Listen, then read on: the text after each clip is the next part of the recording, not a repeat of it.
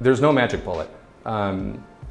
We do look at traditional financial data, we do look at market data spanning thousands of coins at every major exchange, but all of this data needs to be mixed and correlated with other important data streams.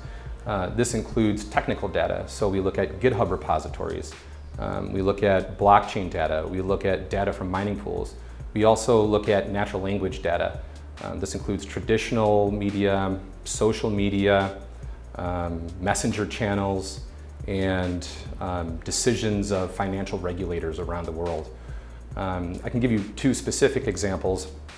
So one is looking at developer statistics. Most cryptocurrency projects are open, and you can look at things like what the developer community around a specific cryptocurrency project is doing.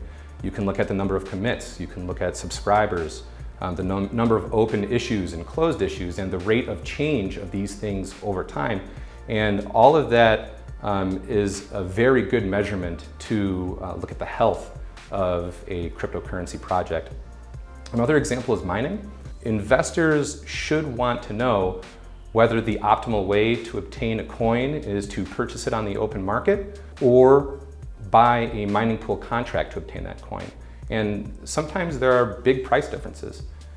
But in order to do that, you need to have access to exchange data, hashing power information, data from mining pools, and other sources.